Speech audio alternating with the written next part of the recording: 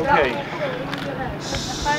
Alrighty. The difference between this particular incident is just how vast it is. I mean, we have individual cases of swastikas being painted, and they just don't get recorded. We hope people will report it, but this was very different. 14 different locations, as many as 14 locations, multiple situations at different locations. It really sort of shocked the community. One of the things that I've been talking about that I think is very important, this is not about graffiti. This is not about a victimless crime. This community still has a lot of Holocaust survivors.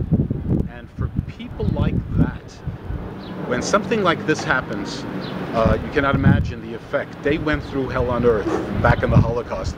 And when they hear about a swastika down the block, when they hear about F the Jews or something like that, it really brings back memories of what they went through. My mother, who passed away a year ago and went to Auschwitz in 1944, her mother was killed in the gas chambers the very same day my mother got there. Every time there was an incident, and my mother heard about it and followed it, it had unbelievable impact on her. It was almost like she was going back to that period.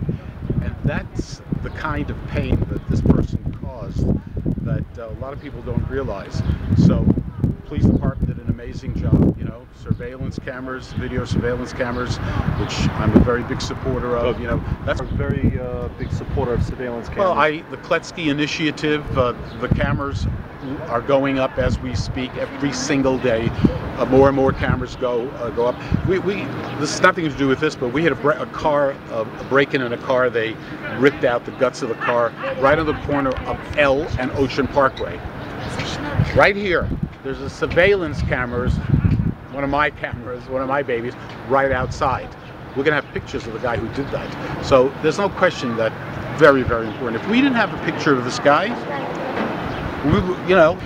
I spoke to Chief Monahan earlier. He called me. By the way, I just want to mention something else to you, that DA Thompson actually called me about 3 hours ago, reached out to me and just said to me that he will, throw the book at this guy in every single way. So everyone is taking this very seriously. This is something that just created unbelievable pain in our community.